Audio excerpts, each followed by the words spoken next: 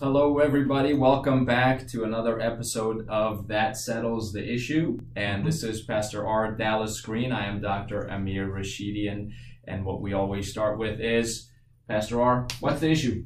The issue today is healing prayer. Oh, goodness. Yes. Well, I do believe prayer heals. However, and this is a soft however, is that we need to also act. We need to brush our teeth regularly. We can't just pray for the teeth, and we need to, hygiene and when we're ill, then there's I believe treatment is necessary. Yeah. Right. So are you saying that only prayer is what we need to heal? Well, I believe that God can do things we can't do. For sure. But there's things we need to do also in response to what God tells us to do. Yes. So I think it's both and. I think we have a part, and I think God has a part. There's a great story about a woman who had a pressing need. It says that a large crowd followed after Jesus and pressed around him. Mm. So Jesus is really at the height of his popularity now, Right. getting a good reputation. And a woman was there who had been subject to bleeding for 12 years. I wonder what that was like, Dr. Amir, bleeding for 12 years. My goodness. I mean, I assume she is weak, she is tired, she's grumpy, she is angry probably, she probably has lost hope. I would assume there's some level of not just mental anguish, but physical pain as well. Yeah. Well, there's sort of the normal bleeding, the monthly cycle. Right. And then there's abnormal bleeding. This Right. appears to be on the abnormal side. Yeah. Extraordinary. So there's anemia there. I mean, she can't possibly be generating as much blood cells to keep up with that. So fatigue is a big thing. So here's what she did. She had suffered a great deal under the care of many doctors. What's interesting to me about this text is that I don't remember that part. Mark, who wasn't a physician, mentioned Yes. she suffered under the care of many doctors, but Luke, who was a physician, didn't mention that. Interesting. Yeah. So Wow. she had spent all she had. So apparently she's gone from doctor to doctor, Right. trying to find a remedy to her problem, and none of the doctors is able to help her. But she's making herself poorer and poorer. Yeah. They would maybe put it in the category of an incurable disease. Right.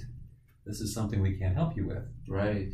So after they took her money, then she's left without their help. Right. Wow. Well, instead of getting better, it says she got worse. And when she heard about Jesus, now, why is it, Dr. Amir, that he's sometimes the last person we turn to? Gosh, you're right about that. But she heard about Jesus. Yes. Jesus is gaining a reputation. People are following after him. People are being healed by him. Right. And now she begins to wonder, I wonder if Jesus can help me. Right. Well, she's probably heard some of the stories of the others who have been healed, and which is amazing because there was no Facebook at the time and no social media of any kind. So the email blast didn't go out about Jesus. So it's word of mouth. Can you imagine how many people had to tell how many other people for it to travel miles and miles out from each story? It's incredible. Yes. But she did hear about Jesus. So she had a plan. And her plan was she was going to come up behind him in the crowd and touch the hem of his garment, his cloak. Because she believed, if I just touch his clothes, I will be healed. I wonder how much healing power our God has. It's phenomenal. It's limitless. Yes. The things which are incurable to man are not incurable to God. Yes. I wonder if any of our listeners are struggling with the situation now. Wow. Yeah, and we just prayed for a dear brother who's been diagnosed with a brain issue, and he'll be having surgery soon. And it's out there. I guarantee everybody, unless even if they've never experienced something like this, they know at least one person, with cancer touching 1 out of every 4 people nowadays. We all know at least one person who has suffered through it or is suffering through it, and I can only imagine the thoughts that go through your mind and the fears, the doubts, the worries, the anger. Yeah. Debbie was reading something yesterday about the projection is 80% of women will have breast cancer. Wow. And I know that in prostate cancer, when you're in your 60s, you have a 67% chance of prostate. You're 70%. So the longer you live, the more likely you're going to get prostate cancer. That's right. Yeah, if you live long enough, something's going to bother you. Wow. So she has this plan. And immediately when she touched the hem of Jesus' garment, her bleeding stopped. And she felt in her body that she was freed from her suffering. You know, Jesus did his healings instantaneously and miraculously. No one could deny the fact that this woman was suffering, and now touching Jesus, she wasn't suffering. Many of our cures seem to be more progressive or incremental, but in this case, it was instantaneous. Now, God not only healed her, but he has the power to heal us. Yes. So our faith is in a God who is able, who's all-powerful. Absolutely. He's always aware. He's able, aware, and willing, and yeah, you're right. So how much of our efforts do we put into prayer versus how much of our efforts do we put into taking care of ourselves? For example, eating right to prevent that imminent, inevitable cancer that we're seeing. The numbers keep growing. I mean, do we just say, well, I'm going to get it anyways, and when it happens, then I'll pray and then put my body in the hands of the doctors. Until then, I'm just going to do whatever I feel like doing and enjoy my life, which I am certainly against. What do you think? Well, you know, Jesus, when he was talking in the Sermon on the Mount, he says, and when you pray, go into that inner room and close the door behind you and pray to your Father in secret, and he hears your prayer in secret. He'll answer you according to his will. It doesn't say, Dr. Amir, if you pray. Yes. It says, when you pray. When you pray. When you pray. So the expectation is of a child of God that we're going to turn to our Father for his help. Yes. You know, I was thinking about this the other day, about how if one of my children were to come to the door and ring the doorbell, and I would come to them and say, what are you ringing the doorbell for? You're one of us. You're my child. Well, come, this is your house. I like that. Come inside the house, because this is our house. Yeah.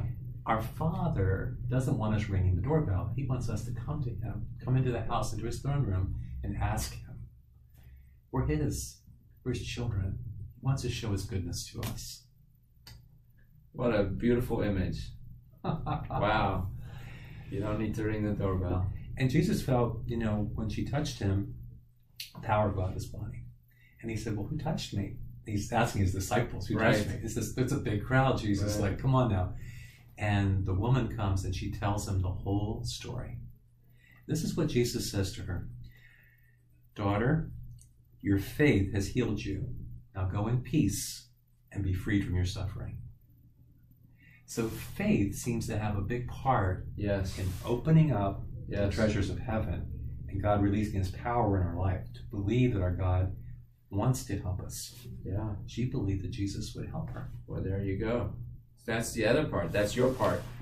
Is you have to bring faith into your prayer. So what is faith, Dr. Nick? What is when we have faith? Faith is when you know without having seen that there is power and that that you believe. You believe it's going to be there. Faith is kind of like this is faith. We have faith that there are a few people listening to us when we sit here and talk, because we don't see them. We don't see you. We don't know you're there. Hopefully you're there. But we're doing this in hopes that we're helping someone. That's kind of like faith. Faith is when I see this chair and I go, I'm going to have faith that it's going to hold me, so I will sit in it. It's not that I'll not sit in it and say I have faith. Faith is when I actually go ahead and step into it, trusting that it'll hold me. Is when you go to God. Faith is trusting that he'll see you through.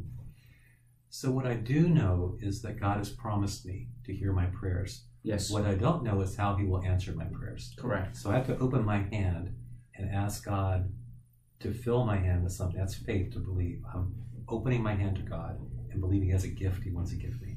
Yeah, and Daniel said, even if he doesn't answer our prayer, right? They were about to step into was it the fire or the lion's den? It was the fire. they're being put in the fire, and they said, we'll never worship your God. We're going to worship our God. So go ahead and throw us in the fire. We know our God would deliver us. But even if he doesn't, we'll still believe in him. Because I think that's the other part of faith, is that if God withholds the thing I asked for, it's still for the greater good. Yes. But I won't know it until I'm up there in heaven. Now we're talking mystery, right? The Yes. tension of like, I don't understand it completely. Exactly. When we pray to a Father who is good, and we don't exactly know the outcomes, but we know it ultimately will be good and to his glory. Exactly.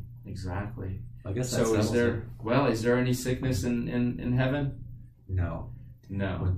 And this is another piece, Dr. Muir. When Jesus was here, he brought the kingdom, and all sickness disappeared because he healed people. But now we live in sort of the kingdom. It's here, but not fully yet. So we have healing, we have sickness, we have war, we have peace. So it's sort of like we see healing happen, which shows us the power of the kingdom, but we also see sickness, the power of sin in our world. But we do both agree that if you're saved, you're going to heaven. Yes, if you're going to heaven, whatever you have is healed completely. That much we agree on. We do agree on that, and that settles the issue.